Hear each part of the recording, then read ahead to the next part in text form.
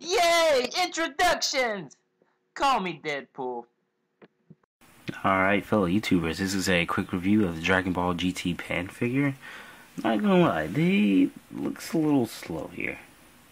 They could've, the face is kinda, I don't know, could've made it a little wider. But hey, it's the Pan figure.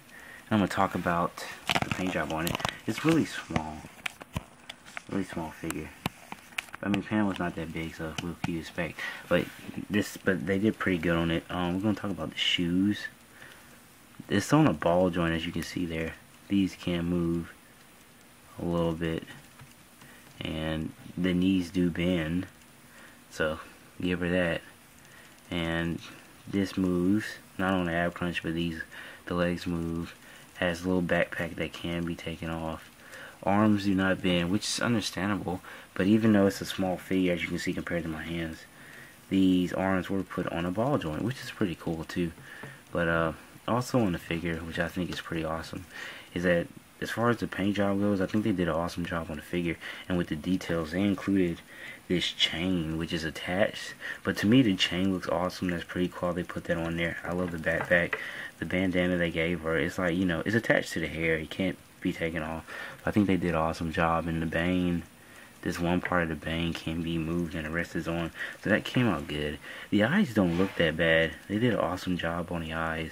They don't look like they're cockeyed or like she has a problem. And I like how the pants have the pockets on the back.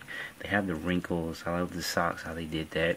They did a pretty good job. They gave her gloves. The gloves were painted on, but it still came out pretty cool. Not too much articulation, but she can do stuff.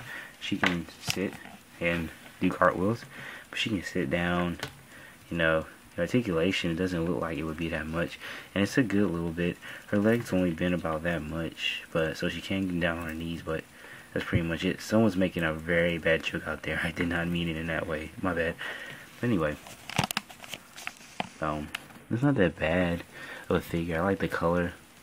Hair looks nice. Little bandana and a bow. Little backpack that can be taken off. That's pretty awesome, and it's just a pretty cool figure how they did it. And surprisingly, it will stand up pretty firmly and do pretty good. You just have to lean that big head forward. See? Back, nope. It'll fall over a little bit. It'll stay. So, yeah. It's not that bad of a toy. Not that much to say. Great paint job on it. It's a smaller figure. Yeah, it's a really smaller figure. I'm trying to think of a figure to compare it to. Random Wolverine from the X-Men movies. You see how big he is compared to the figure. So he's pretty big. Pretty big compared to the figure. But it's still a pretty cool figure to me. And the paint job came out okay. Just the only thing is, like I said, the head looks a little bit skinny from the front. No, it doesn't look that bad now. I guess it's a thing you have to get used to. But it's a cute figure. They did a great job of Pan, gave her a little smile on her face. And I like the figure. So this has been my review of Dragon Ball GT Pan figure. Flooded, I keep saying that. It is Deadpool 1-2 Toys by Kale Craig, and y'all have a good one. Alright. And if you have any questions about the figure, just let me know. Alright, bye. Thank you for your cooperation in watching.